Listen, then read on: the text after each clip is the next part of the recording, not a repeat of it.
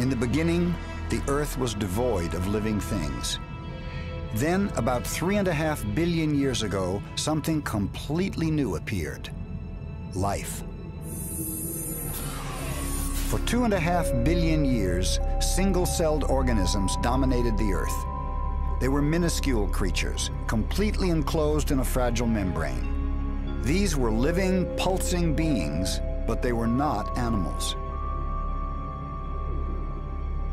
Somehow, cells developed a language that allowed them to work together. When they did, it was a turning point for life on Earth. The very first animal had begun to take shape. Scientists looked at an organism that seems closest to making this leap. Choanoflagellates, while single-celled, resemble the specialized cells that line the channels of sponges, which are considered by many to be the most primitive living animal. A sponge is covered with small pores called ostia, which lead to a system of internal canals and eventually out to one or more larger holes called oscula. Within the canals of the sponge, chambers are lined with specialized cells called choanocytes, or collar cells. The collar cells have a sticky funnel-shaped collar and a hair-like whip called a flagellum. The collar cells serve two purposes. First, they beat their flagella back and forth like fans to move water through the sponge. The water brings in nutrients and oxygen while it carries out waste and carbon dioxide. Second, the sticky collars of the collar cells pick up tiny bits of planktonic food brought in with the water. It takes a few seconds for the dye to work its way through the sponge. Wait for it. But then it pours out like smoke from a chimney. That's pretty good pumping from those tiny little collar cells.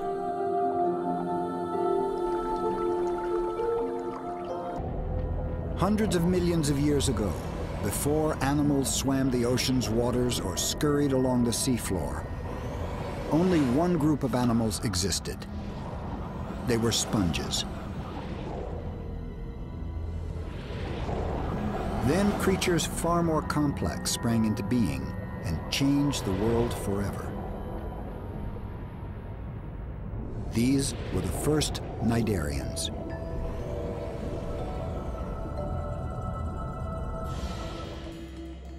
They may not look like pioneers, but cnidarians marked a turning point for animal behavior. These creatures were the first to wield sensitive tentacles that could actually reach out and perceive the world.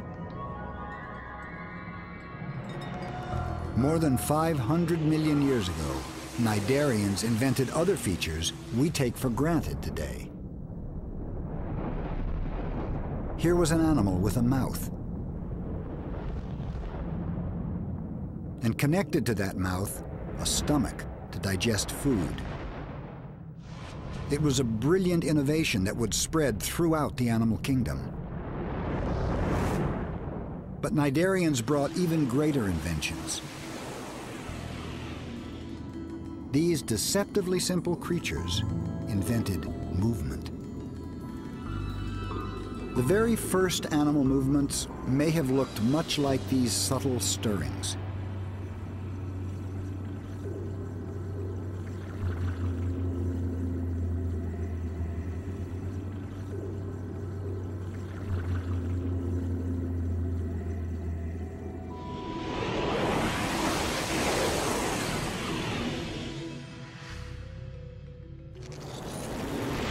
With two sets of muscles, cnidarians can bend in any direction.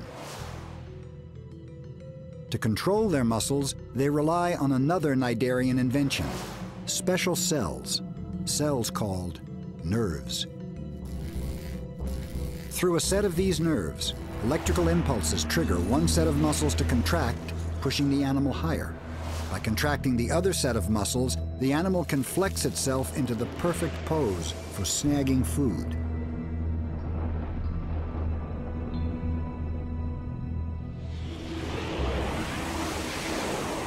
It looks so simple, but all creatures that crawl, soar, or swim today rely on muscle and nerve. their ancient inheritance from cnidarians.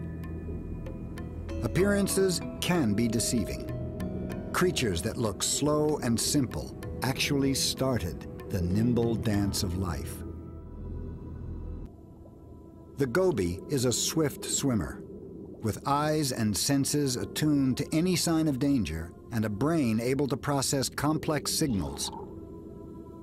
It seems better equipped for survival. For the goby, one unguarded moment could be fatal.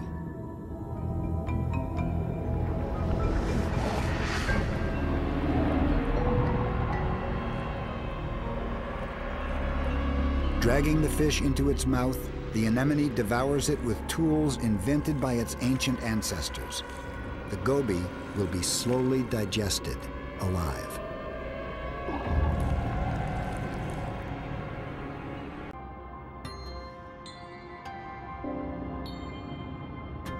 These tiny coral polyps are also cnidarians, and like their cousins, they are predators, dining on plankton.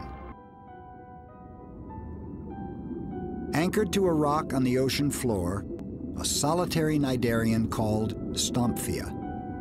It looks vulnerable, but looks can be deceiving. Stomphia remains unaware of the approaching danger.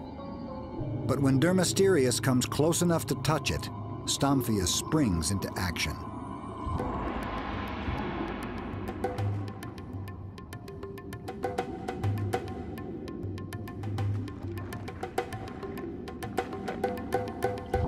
In a stunning defensive maneuver, Stomphia frees itself from the rock and swims away.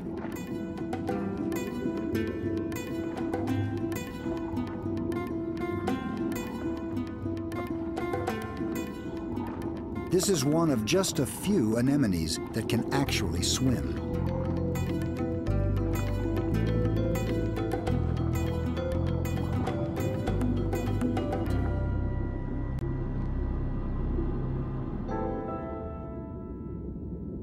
Over millions of years, some cnidarians evolved in a dramatically new direction.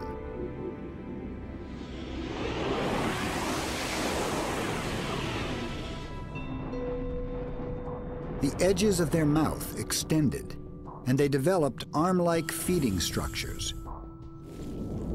Their tentacles became thin strands.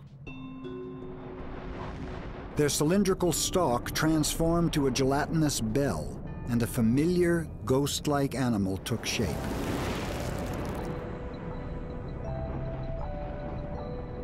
With the evolution of jellyfish, cnidarians may well have been the first animals to swim the world's oceans.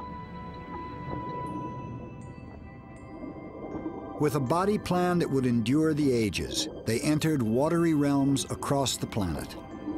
Today, these ocean drifters are prolific, and they come in a stunning variety of shapes and sizes.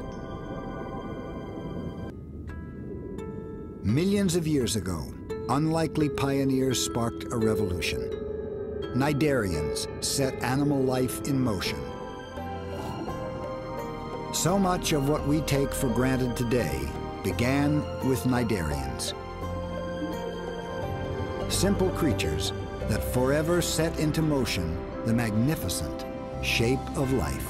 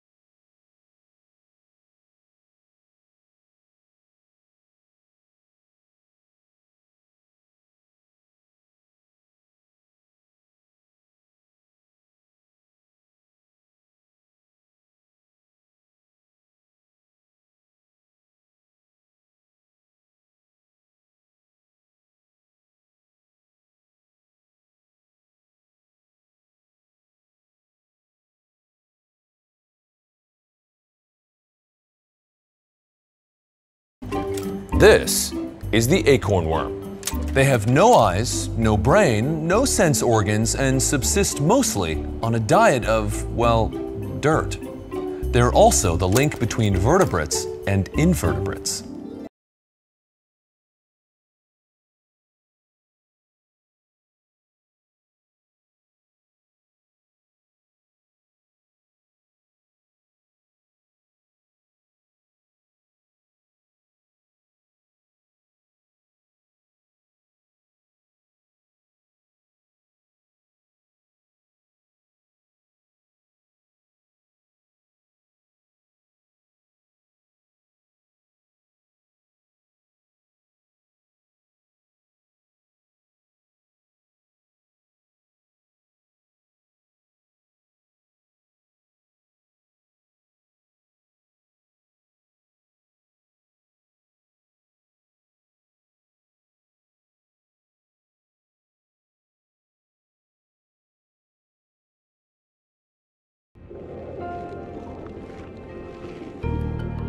This diminutive creature, Amphioxus, tells us volumes about our own evolution.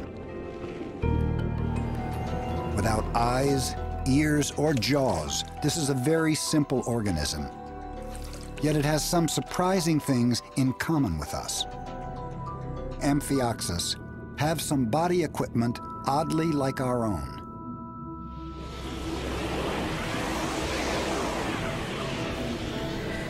Amphioxus has a nerve cord which relays commands from the brain. It has gill slits, just as human embryos do. It has segmented muscles that allow it to move, but the real innovation was the notochord, a stiffening rod reinforcing its shape. This was the precursor of a backbone. We carry vestiges of a notochord, the discs in our spine.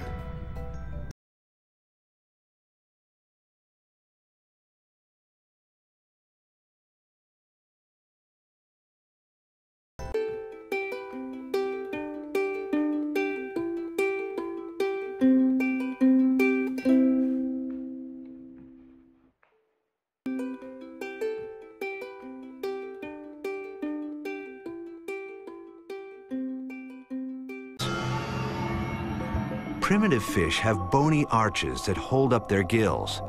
The fossil record suggests that over time, natural selection favored fish whose arches were set forward until they were able to grasp the food trying to wriggle away. The bottom arch swiveled. The top arch provided stability. It was a structural change that enabled survival.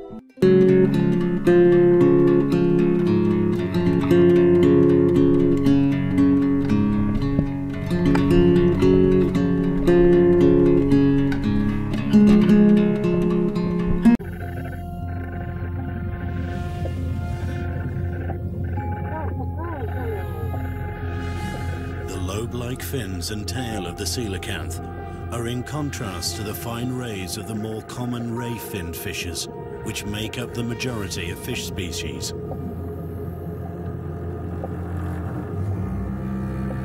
As it drifts with the currents, it uses them to stabilize itself and maneuver in virtually any direction.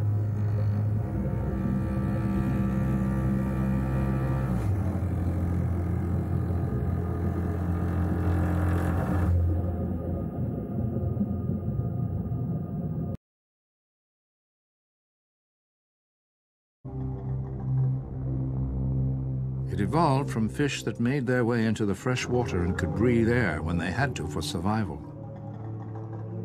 But where the earlier fish had fins, it developed limbs. It was a strange creature, about 1 meter or 3 feet long. The animal was able to wriggle its way forward through the water, almost as if it was swimming.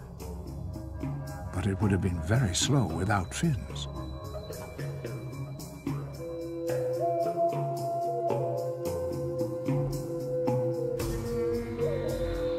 So why hands with fingers?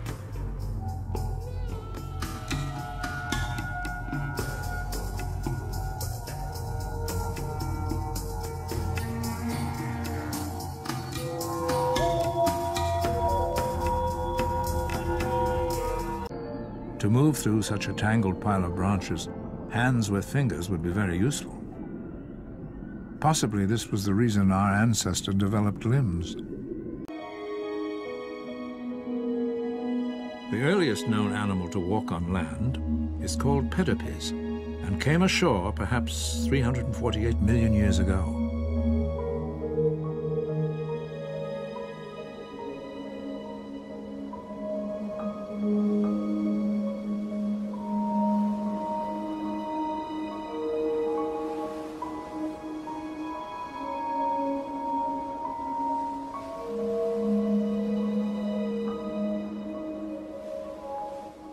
Those first tentative steps across land were to change the Earth forever.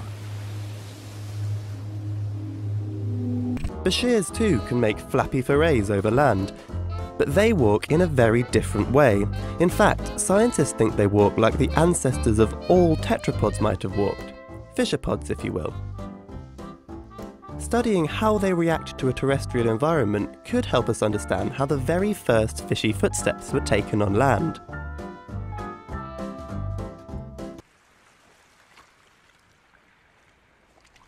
A fish out of water? Maybe. But they thrive here in Japan.